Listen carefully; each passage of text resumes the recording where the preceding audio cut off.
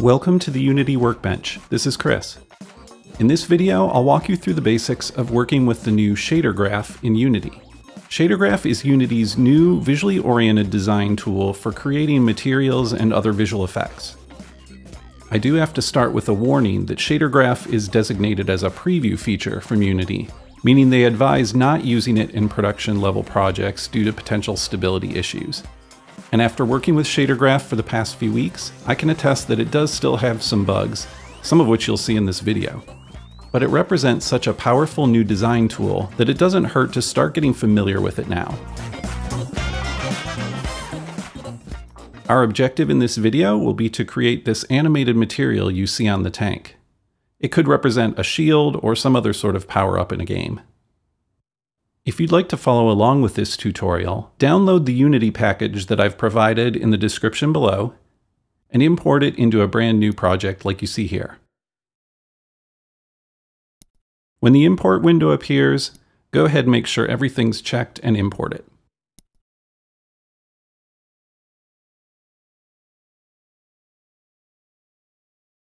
Now go to the new folder that's been created in the project browser and go into Scenes and open the sample scene I've provided. I'm going to go ahead and turn off the grid since our floor already has a grid texture on it, and also hide the gizmo icons. In order to use Shader Graph, we have to import it into our project. You'll do that from the Package Manager, which is found under the Window menu.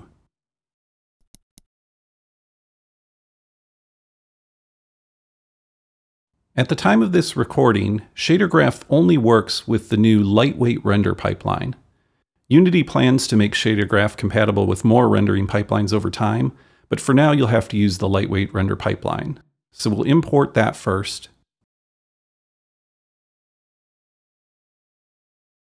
Once that's done, we can import the Shader Graph itself.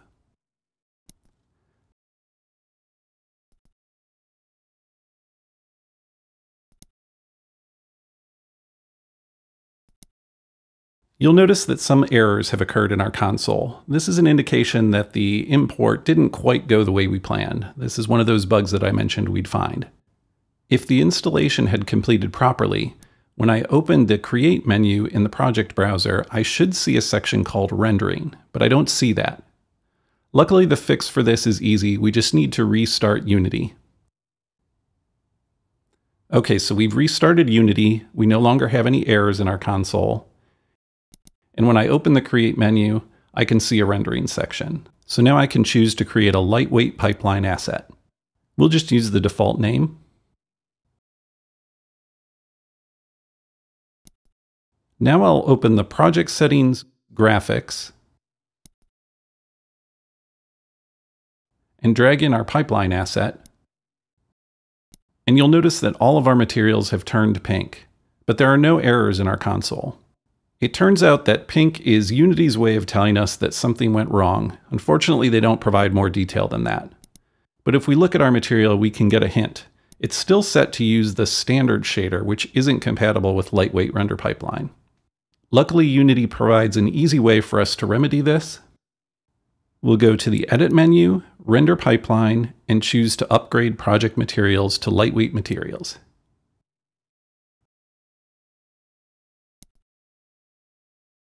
And there we go, everything's restored. Now we can move on to creating our first shader graph. Right-click to create a new asset, and choose Shader and PBR Graph. We'll call it Tank SG for Shader Graph. And then we need to create a material to assign it to.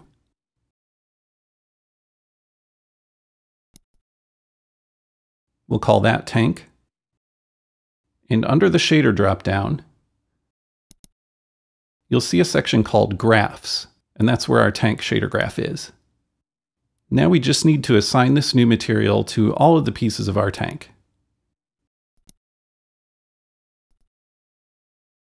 We'll replace the current tank color material with our new material.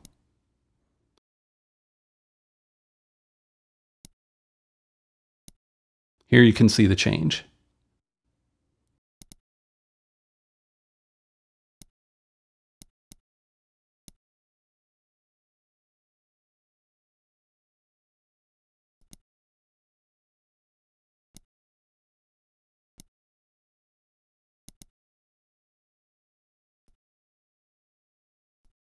There, that should do it.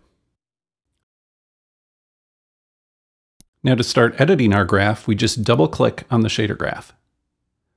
This is the shader graph editor. This main node you see represents the final output of our shader. This area provides a preview which can be set to different geometries, including a custom mesh of our own. So we'll choose the tank turret as our mesh.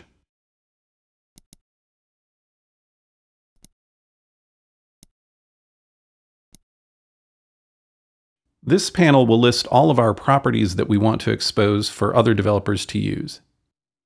I can change the main color of our material by clicking on this input.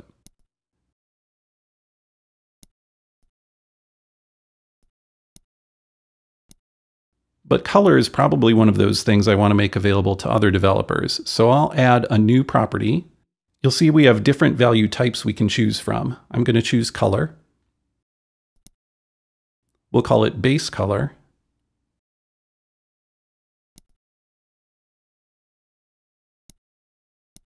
I'll give it a nice drab green.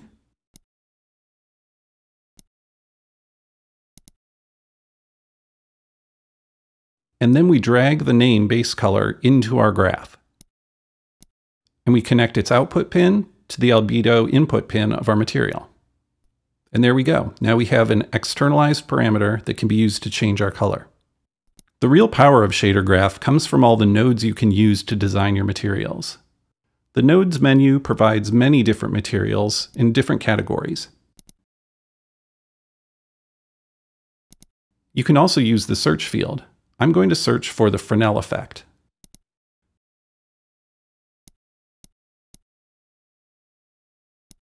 The output of a Fresnel node is going to be a value between 0 and 1, where 0 indicates that the surface of your mesh is pointed directly at the viewer, and a value of 1 indicates that the surface is pointed perpendicular to the user. If we connect the output of our Fresnel node to the emissive color of our material, you get a rim lighting effect, which will be great in helping us achieve the glow that we want. But I don't want this to be a white glow. I want the glow to have a color. So let's add another property, and we'll call it glow color. Set it to a bright yellow.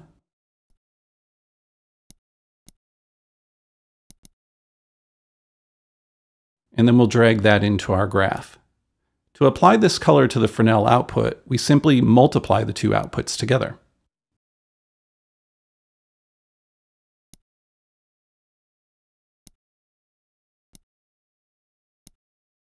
We can see the result in the preview, and then we can connect that to our emissive color.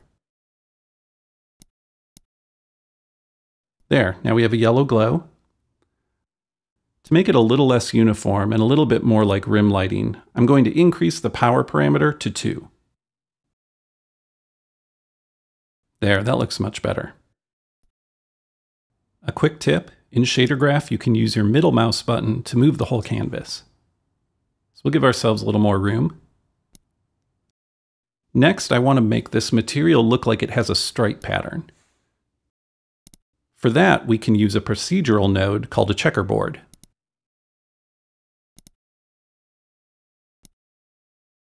With the checkerboard, we can change how many subdivisions there are. We'll set the X divisions to 0 to get the striped effect we want.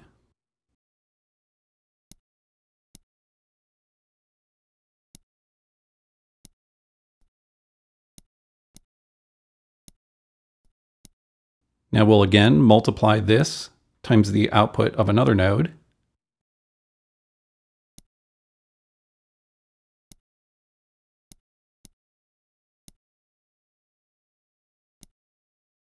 And now we have the striped effect we want.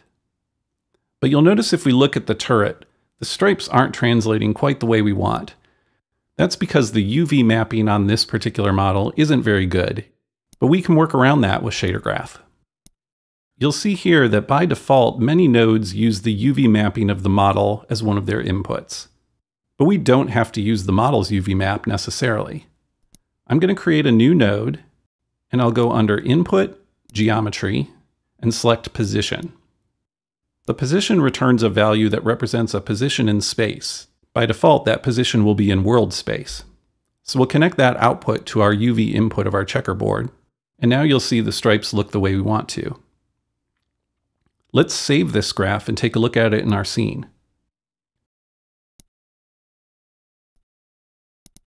So it looks good. Let's rotate it to make sure it's behaving the way we want it to. Yep, all the stripes look great, but notice when I translate it through space, because I'm using world position, the stripes are actually locked to the world instead of the object. Let's change that. In our position node, we simply have to choose Object from the Space menu.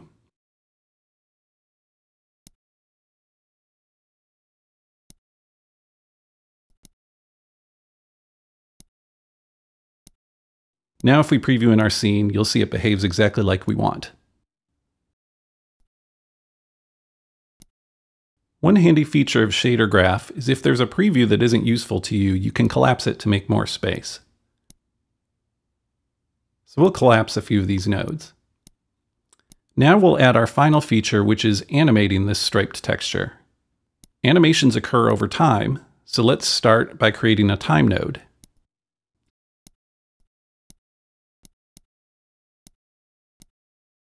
I want other developers to be able to control the speed of this animation, so I'll create a new property using the vector1 type, which is the type you'll use for any single number. We'll call it animSpeed and set its default to 0.2.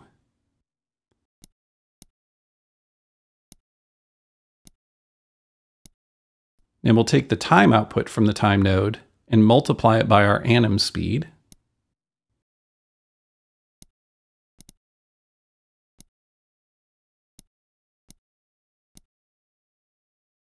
And we'll take that result and add it to the position.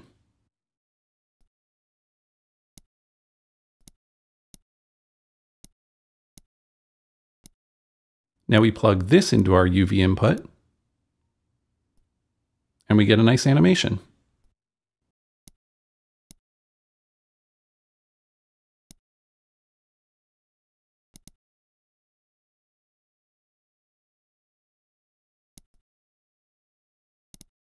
And here's our final output. It looks great.